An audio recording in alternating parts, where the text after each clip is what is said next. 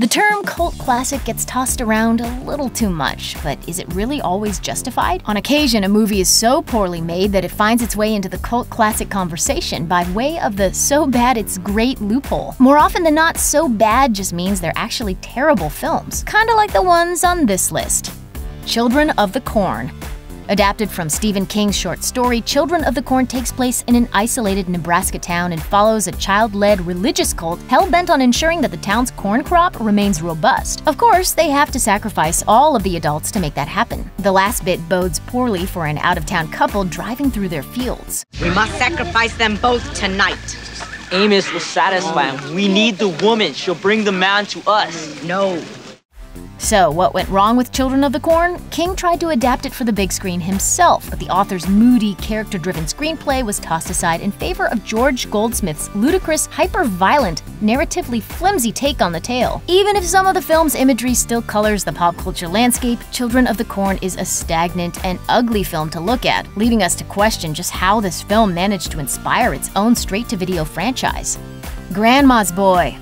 There's no accounting for taste when you're talking about cult classics. Still, every once in a while, a film claims cult status that just makes you want to hold people accountable. Case in point, 2006's stoner comedy Grandma's Boy. Understand that we're using the word comedy loosely here, because there's really not much to laugh at in this tale of a 35-year-old slacker forced to move in with his grandma. Realistically, there are only about 4 actual jokes in Grandma's Boy, and the film simply recycles them over and over and over again. What's in here? It's just the kids in their break room. Or as I call it, the stupid idiot room. We get it. They smoke a lot of pot, play a lot of video games, and that one guy acts like a robot. What else you got? The answer is a resounding nothing. The Room.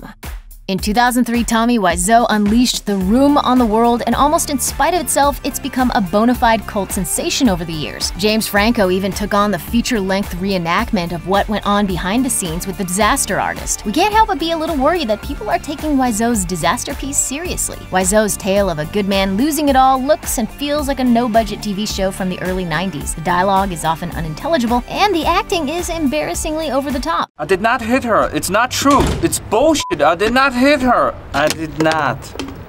Oh, hi, Mark. To make matters worse, it doesn't look like any of the cast, save for Wiseau, has a clue what's going to happen from one moment to the next. We get it. Everyone loves to watch a disaster, but that doesn't mean the disaster deserves to be celebrated. Showgirls. So you've got a friend who read a book that says Paul Verhoeven's 1995 sexploitation satire Showgirls is a misunderstood masterpiece? No, I mean, what kind of turn was that? Do a PK turn! That's it. With all due respect to your friend, here are 3 irrefutable facts that prove just how bad Showgirls is. 1. Kyle MacLachlan is still shocked by just how bad it turned out. In a 2012 interview, he admitted to being gobsmacked after seeing it. 2. Elizabeth Berkley, a trained dancer in real life, gave up dancing for years after the film's release. 3. Showgirls basically ended the career of Berkley, as well as screenwriter Joe Esterhaz, who was one of Hollywood's hottest writers at the time. Although one could argue Verhoeven was brilliant to exploit the script's ridiculous plot and misguided sense of feminism, its record-setting run at the 1995 Razzie Awards proves our point. Dune. There's not a filmmaker on this list with more cult cred than David Lynch, but even the famed auteur couldn't cult his way into bringing a successful version of Frank Herbert's sci-fi novel Dune to the big screen.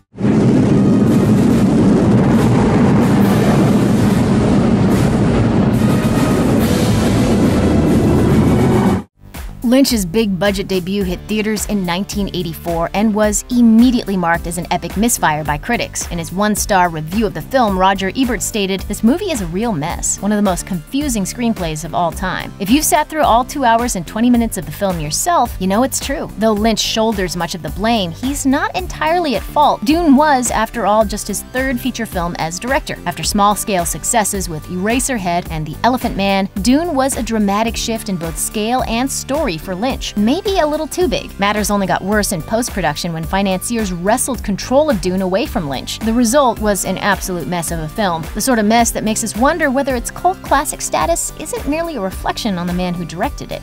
Mommie Dearest. Even if you haven't seen bizarro 1981 melodrama Mommie Dearest, you can almost certainly quote its most famous line.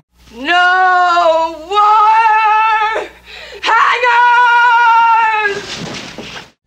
Please trust us when we advise you to leave your exposure to Mommie Dearest to that singular moment, because the rest of the film only gets weirder, and not in a good way. Part soap opera drama and part psychological horror film, Mommie Dearest takes its story from a memoir penned by Joan Crawford's adopted daughter, Christina. At the center of it all is a performance from Faye Dunaway that can only be described as really big. So big, it ends up dwarfing the work of everyone she shared the screen with. It's the sort of performance that most directors would beg an actor to tone down. Unfortunately, Mommie Dearest director Frank Perry let Dunaway run with it, and she ran his film right into the realm of caustic, unwatchable camp.